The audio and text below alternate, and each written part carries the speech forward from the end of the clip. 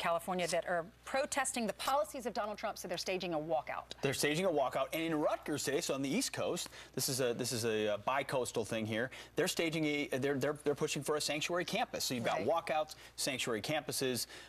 We asked earlier on the chairman of the Iowa House Oversight Committee. His name is Bobby Kaufman. He's got an interesting bill in Iowa. This is what he had to say earlier to address it. Reports of rooms where you could play with Play-Doh and you could color on books and talk about your feelings.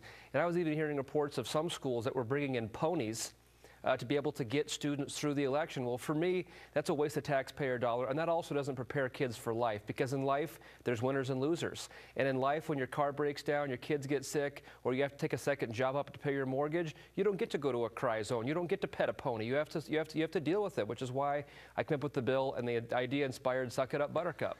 The Suck It Up, Buttercup bill that would pull funds from schools that have